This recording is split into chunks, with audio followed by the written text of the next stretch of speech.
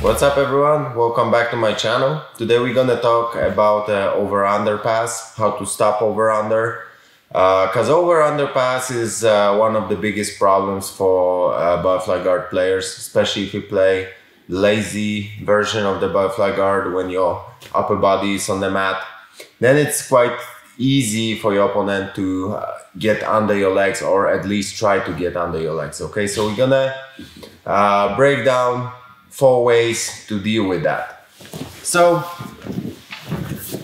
I'm in a lazy Butterfly Guard position, so my legs are in and I got my controls here. So those controls here, the frame is gonna be very essential.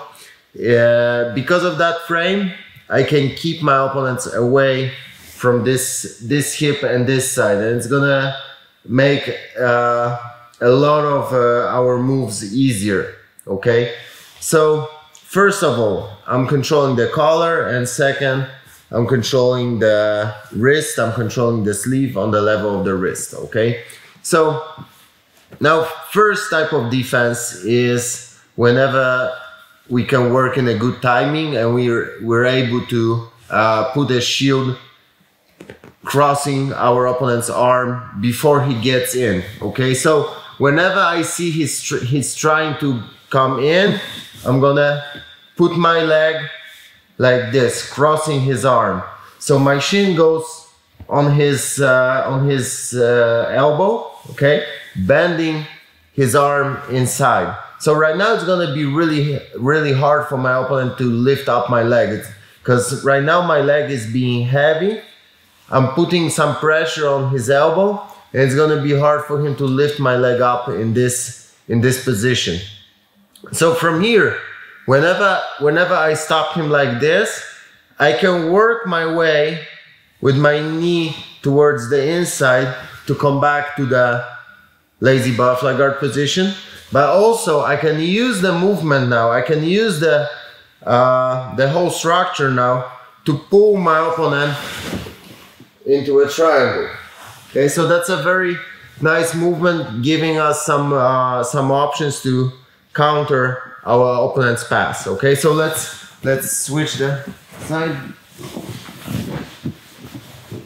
So right now, whenever he wants to come in, I'm crossing my shin through his arm on the level of the elbow. So as you can see, I'm bending his arm inside towards his hip. And now I can choose if I want to come back to the guard, or if I want to use the setup to attack. So if I want to come back to the guard, I'm going to dig with my knee in, pulling his arm up and putting my hook back inside of between his legs. Okay, so now number two needs a bit of flexibility, and it's going to be very essential now to keep the good frame. So whenever my opponent gets inside and he gets right away to the over-under pass, first thing I want to do is I don't want him to go all the way towards this hip. Okay, I don't want to end up in this position. So I'm using my frame, especially this one, the top arm, to put him away, so he's not able to push through with his head, right? So right now, what I'm gonna do is I'm gonna push my opponent back, and I'm gonna pommel my leg in. But my arm is on the way, so I have to pommel in. Now let go the grip, and I like to put my my shin underneath my opponent's armpit. So right now I can use the move to counter with a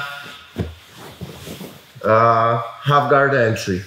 Okay, so once again, so he comes in, first thing, I keep him away from the outside hip. I don't want him to push through. Even if he tries to push, even if he puts the toes on the mat, I can still use my hips to go back to maintain the good distance.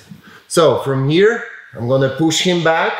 So I'm creating the space here for my leg, pommel the leg in, and as I'm pommeling, I'm gonna let go the grip, and I'm gonna put the hook underneath my opponent's armpit. Now I'm coming back with my grip on his collar, and I'm gonna open up the space with my shin, entering to the half guard. Of course, I don't have to enter the half guard. I can just use the move to get back to butterfly guard, classic one, or I can stay here in the lazy version. Let's change the angle.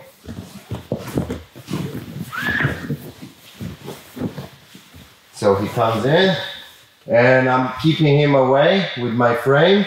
Now I'm pummeling the leg in front of my opponent.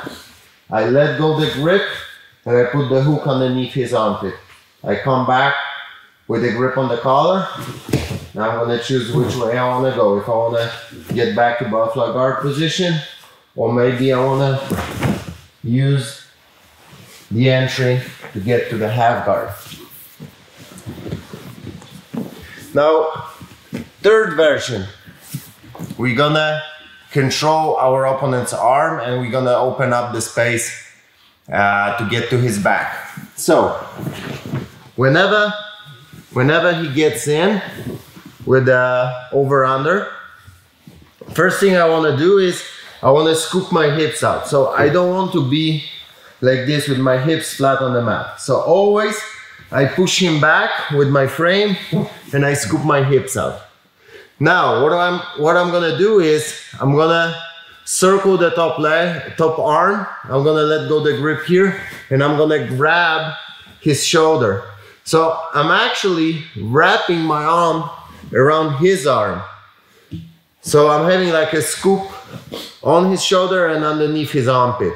Now I'm gonna stretch my leg, and with a straight leg, I'm gonna push down, creating the pressure on his arm. Okay, so this grip holds the shoulder in a place. Now, my stiff leg pushes down the elbow. So I'm creating the pressure. Whenever he lets go the grip, because he has to, because he feels the pressure in his shoulder and in his elbow, whenever he lets go the grip, I'm gonna stick to his back. I'm gonna get the seatbelt control, hook on the shin here, and I'm gonna start working my way towards his back. Let's change the angle. So he comes in, first thing, I scoop my hips out a little bit. Now, I circle to get underneath. So I'm really wrapping my arm around his arm. Change the angle a little bit. So I'm wrapping my arm here around his arm, and I'm grabbing the armpit. Now I'm gonna stretch my leg, because with bended leg, I can't create enough pressure here. My leg has to be straight. So now I can push his elbow down really hard. So he has to let go the grip. As I'm breaking the grip, get the grip. As I'm breaking the grip, I'm raising up and I'm putting my chest on my opponent's back. I'm sticking my chest tight, working on the seatbelt control and dragging him to get to his back. Let's go here once again. So first, I scoop my hips out, wrap the arm around, make the leg straight, push down, work for the back. Now, the fourth option is gonna be the worst situation, when my opponent head is already on the other side, on my far hip. So this happens as well, and nobody likes that position. So whenever his head gets here, first thing, I'm gonna keep the grip on the sleeve. I don't wanna let go that one. And now I'm gonna circle my grip from the collar again to get the control over his head. Okay, so I'm making like a scoop here, and now I'm gonna push my opponent's head to the other side, and I'm gonna work with my leg to pin his shoulder down. So first, I have to push his head to the other side, and I have to scoop my hips. As I'm doing that, as I'm able to do that, I'm gonna use my top leg to pin his shoulder down, right? So from here, again, I'm gonna work to get to his back, seatbelt control, pull, fight for the other hook. Let's change the angle.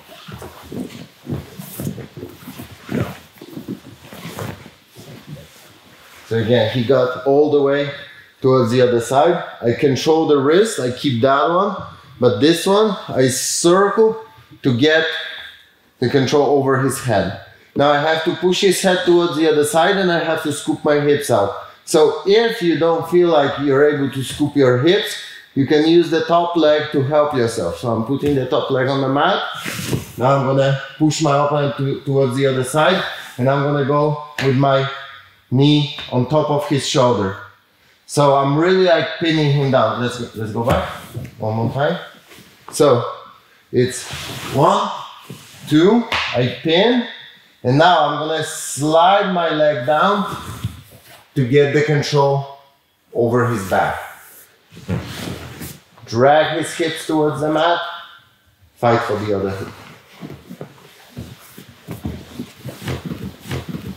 Those have been my 4 main options to defend over-under pass. The very problematic pass for every Butterfly Guard player, especially if you like my lazy Butterfly Guard.